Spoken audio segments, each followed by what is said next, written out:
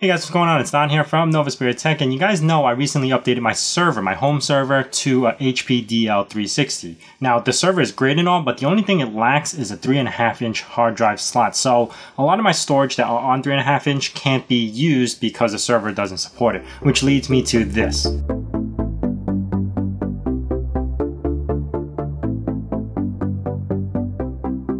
Now, I reached out to a company called TeamWin, and they're actually an eBay company that sells a lot of eBay products off like Bangoods, and they were able to provide me with this particular NAS that I needed, which is the BS-U35WF. It's a Wi-Fi version of a NAS storage. Now, the reason why I went for this brand is because of the chipset, and I'll talk about more of that a little bit later. This device is on an aluminum body, which is great and light. Now, to slide this whole thing out is only one screw on the bottom, and then the whole thing just comes apart. And then you need 4 screws to install the hard drive. Now, I'm using a 4TB Western Digital NAS drive for this for now, and it seems to keep everything cool, even though it's enclosed inside. Now, the only thing I had a problem with was when you're installing, you just gotta be careful of that wire so it doesn't get caught on the screw when you're installing it.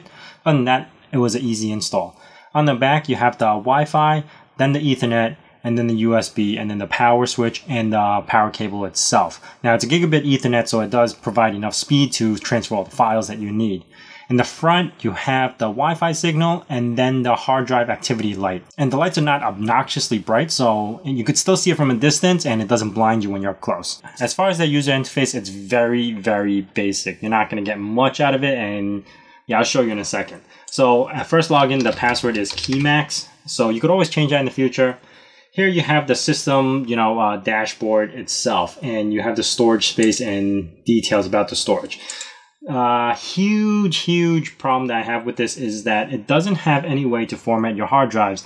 And as you can see, it needs to use ext4, which is a Linux partition. So it's not something you could just pop into Windows and have Windows format. You need a Linux computer to format that file type. That's the only pet peeve I have with this guy. Why wouldn't you install a formatting tool for it? As far as the system setting goes, there's Wi-Fi settings that you could set up, and then there's also internet settings. Now, this guy could actually be used as a router. Like, you could plug your WAN into the Ethernet port and then have it, route your Wi-Fi network traffic, which, yeah, I guess people could use it that way.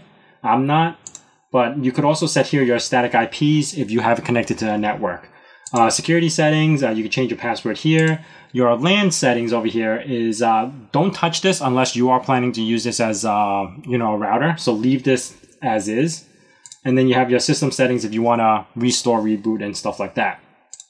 And WAN settings, you have the FTP, DMZ. Like, this is more of a router network thing. You don't really need to worry about it other than the FTP. One thing, I don't know why they call it this, but one thing about this, and it's particular to this model, is that it does support BitTorrent. So I love the fact that you could do this. I could just go add, choose file, Ubuntu, or something like that, hit upload, and then it'll just start downloading my torrents as it should.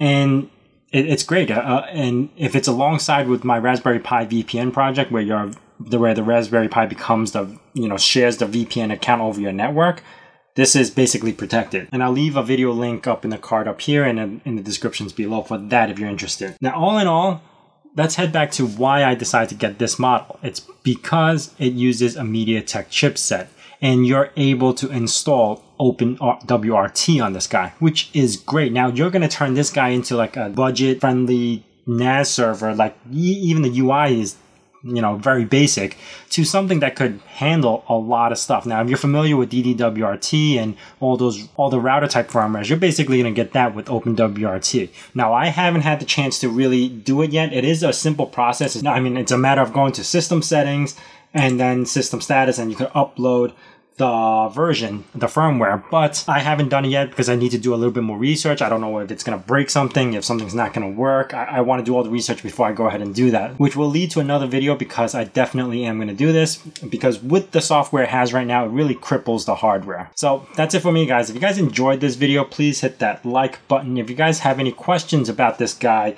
hit up in the comments below. I did just start a new forum, and I'll leave that in the description below. So come and check it out.